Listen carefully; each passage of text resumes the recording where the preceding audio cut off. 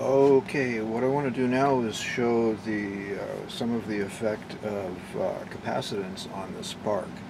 What I've got here is the spark gap, Jacob's ladder spark gap, and I've put two doorknob capacitors on there. These are 400 picofarad, 30 kilovolts each capacitors, and they're not connected on the back, they're just facing away. So right now they're not actually in the circuit in any way, and so we've just got just have them mounted there. And then what I'm going to do in a moment is I'm going to take this NE2 here and just hang it from two screws that I have on the capacitors. So the NE2 will be making the circuit between the two capacitors when we get to that point. And then I'll subtract one of the capacitors. So we're going to look at no added capacitance, 200 picofarads added capacitance, and 400 picofarads added capacitance. And we're going to look at the effect on the spark. Okay? So, and we'll be operating at around 28 volts input or so, which is the most I can manage with my DC power supply and batteries here.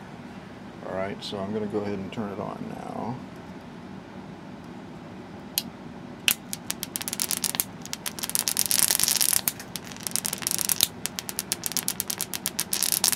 And boost the voltage a little bit.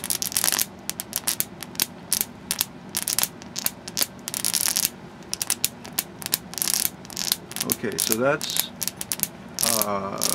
about 28 volts no load input, dropping down to about 26 volts under the load of the system.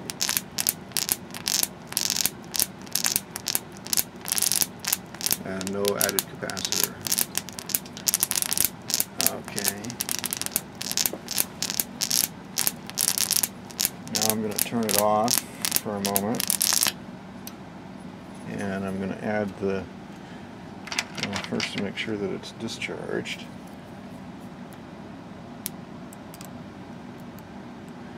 And now I'm going to add the NE2 across the back, making the circuit between those capacitors. Whoops.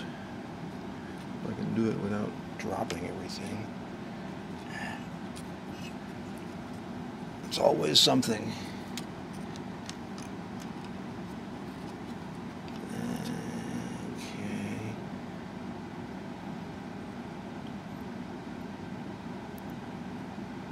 Okay, so now I've got the NE2 making the circuit between those two capacitors in the back. So now we have the two capacitors in series. So this is 200 picofarads added capacitance.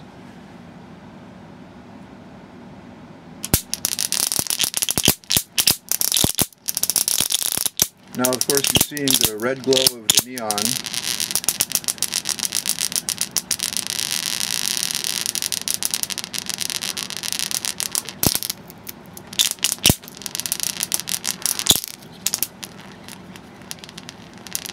I'm going to move the camera over a little to the side here.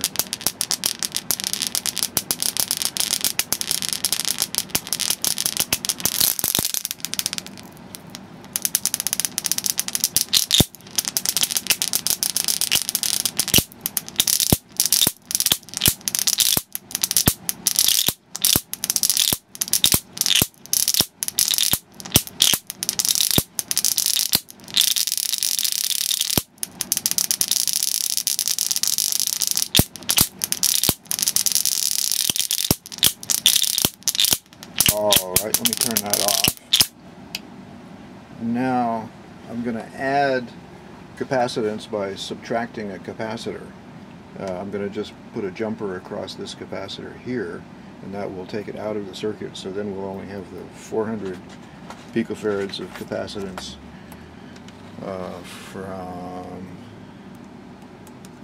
from the one capacitor. So we'll just bridge this with a jumper. Alright, now we have 400 picofarads added capacitance. Maggie, better move. Maggie's walking around. Maggie, back! I don't want my dog anywhere near this. Okay, here we go.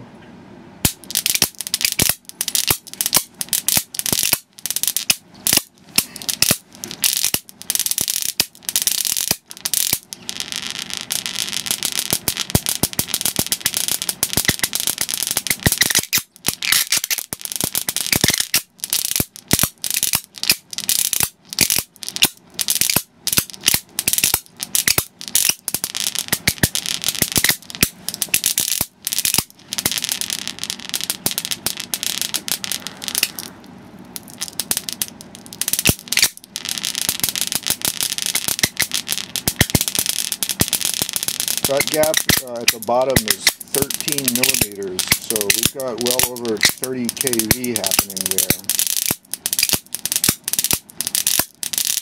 And I'm going to turn it off now. Okay. And we'll just go backwards now. I will remove the jumper, so now we're adding, or rather, we're adding a capacitor, so we're subtracting capacitance. Now we're back to 200 picofarads across there.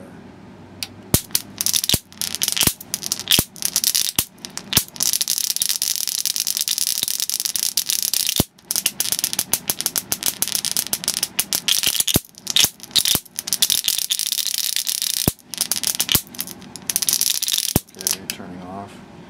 Now I'm going to remove the NE2, so we'll be back to no added capacitance now.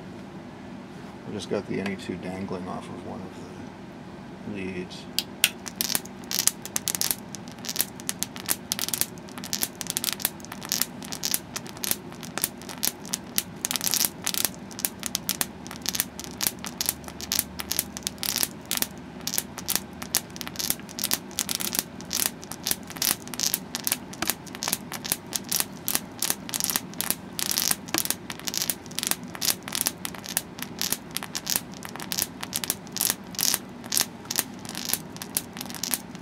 Okay, thank you for watching.